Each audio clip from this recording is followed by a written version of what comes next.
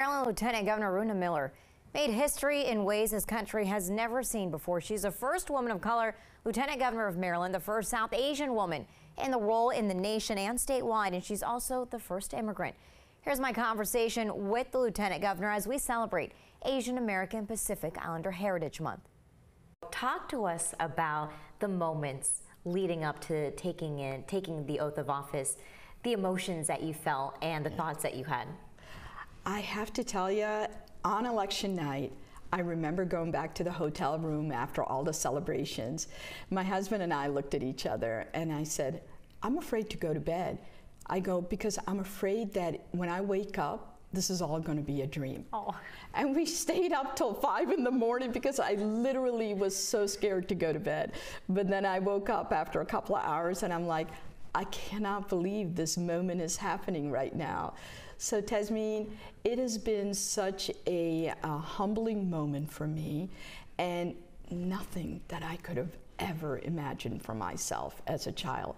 I mean, the universe, Maryland voters, Governor Moore gave me a dream that I never ever thought was possible in my lifetime. All right, so I want to bring up something. You posted this photo on your Instagram. It's a 7-year-old Aruna Miller.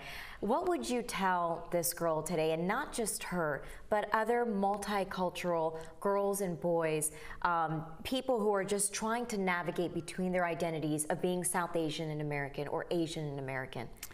I would tell them to be their authentic self in every space. I spent a long time in my life trying to fit into a space that was conceived by others, and it was a struggle, right? Whether it was an immigrant child coming to this new country where the language was different, the people didn't look like me, or myself as an engineer in a male-dominated field, or as a woman legislator in a primarily male-dominated field again. And I realized over the years that it isn't about fitting into a space that others have created. It's about being your authentic self. You know, go ahead and embrace your unique strength, even if it doesn't look like anybody else's. Don't try to fit in always just because the world wants you to be like them and look like them. Be your authentic self in every way. And the final thing I would tell my younger self and every little boy and girl that's trying to make their way through the world is that trust the universe. There's going to be moments in your life that things don't turn out the way that you hope that they will, but there's a bigger plan, one that we could never imagine. I've had failures in life and setbacks, and I thought that was the end of the road. It's not.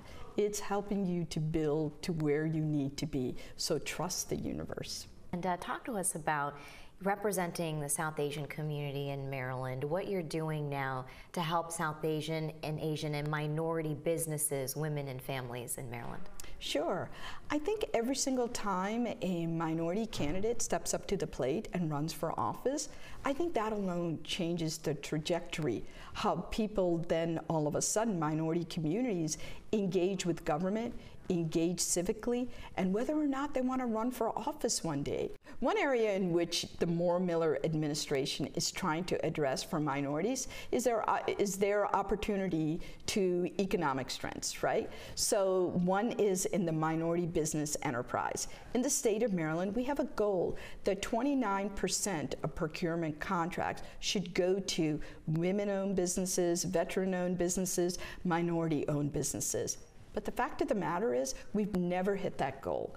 We're maybe, in the teens area. So Governor Moore released an executive order that requires every one of our departments, over 70 agencies, to first review their agencies and why are we not meeting this goal and how are you going to meet this goal. So I think that's going to play a huge role in economic opportunity to level the playing field for minority-owned businesses.